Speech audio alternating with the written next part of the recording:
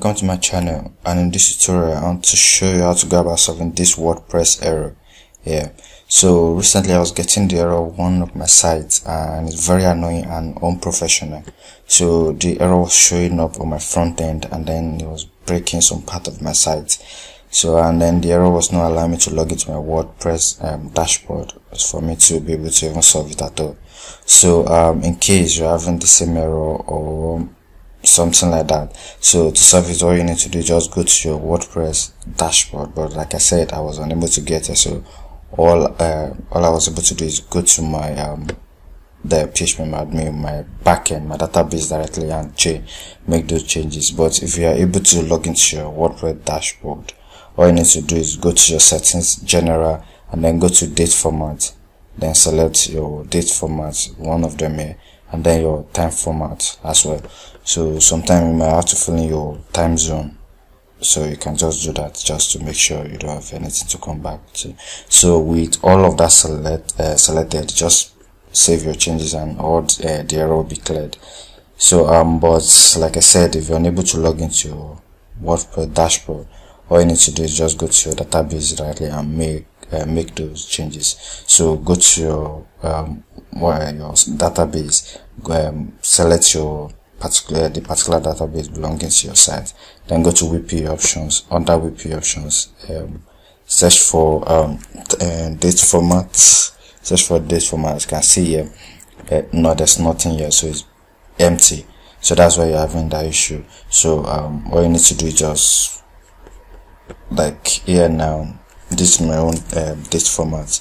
So FJ and then Y. So you can just enter it like this and then save and click enter. Then the next one, the next value we're going to enter is time format. So time format as well.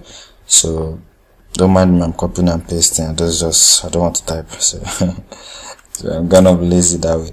So just paste it, just write it G colon and then IA. So that should be fine. So yours might be different, but this is mine. So the next one, your time zone.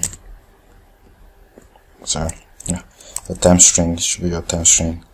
So to see this, because your database will be showing maybe 25 to start with, so you can just show all, so that you're able to see all your database entries. So I'm going to search for my time zone. My time zone is Africa, then Lagos. So because of course I'm in Africa, yours might be different, but still be the same idea basically.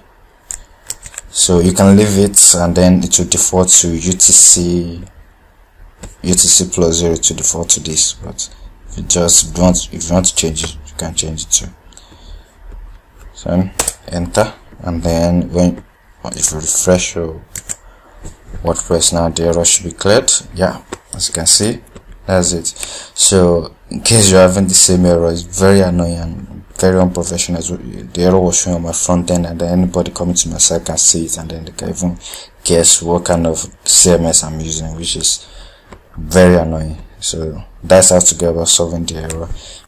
So this is how to go about solving this particular error in WordPress. And if you know any other way to go about solving it, leave it in the comment below. If you found this video helpful, give me a thumbs up, and please subscribe to my channel. It's very encouraging. Thank you.